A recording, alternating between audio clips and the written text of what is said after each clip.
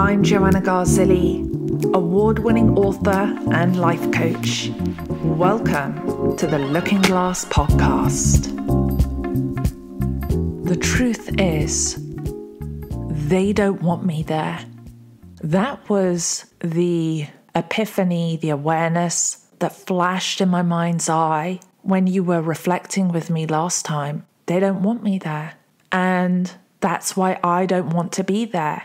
I think maybe they've struggled with how at first when we got on in the relationship together, it was good. There was a lot that was good. Even when it was a tough learning curve for me, stepping into the retirement industry, not something I would have thought I would have ever worked in, and doing stuff in taxes. But I got to say, it was great. I had some really amazing experiences, and I love being part of the team. And then for a few months, in this past few months, I could feel that I wasn't really appreciated or wanted by my main boss anymore. I could really feel it. And I would pretend that I couldn't feel it, even though I'm highly intuitive. So I knew, and he knew.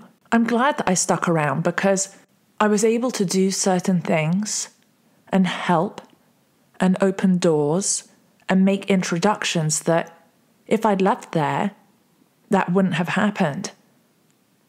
And so the part of me that goes, Joanna, well, why didn't you just leave then at that point? Because I knew I wasn't done. Sometimes things are difficult, but we continue in a relationship, whether it's with work, love, friendship, because we need to be of service to someone else, or we need to learn certain things from each other, or we need to help someone get to where they need to get to next in their lives. There is a symbiotic experience that's happening, and there's growth that's occurring. So when I had that really heavy feeling and a sense of moving on, but I hadn't, I know it's because I wasn't done. So that raises the question for me now. Is it that I have not moved on because there's still a little bit more for me to do there? And so that's why I do continue to take actions to help, but I just feel torn apart. When I was listening to Marie Forleo yesterday share about when her body was screaming at her to make some changes, and then she ended up having this emergency hysterectomy, that was terrifying because I thought, if I carry on not listening to my body that is screaming at me to move on, what will happen to me? How will I make myself sick?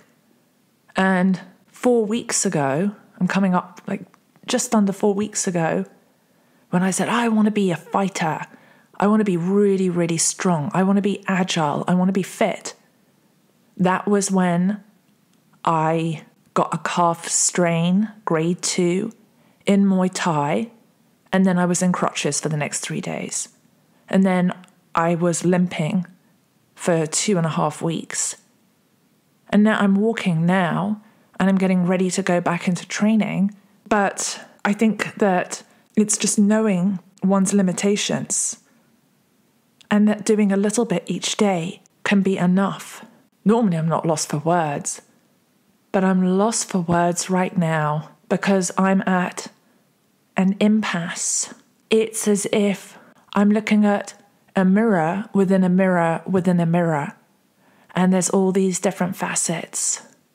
It makes me think of the scene from Bruce Lee's Enter the Dragon when he's fighting against a nemesis, and everywhere he turns, where he's trying to see that enemy, that he sees a reflection of himself, and not just one reflection of himself. He sees an infinite amount of his self, infinite selves, searching for that outside enemy, and yet being faced with himself.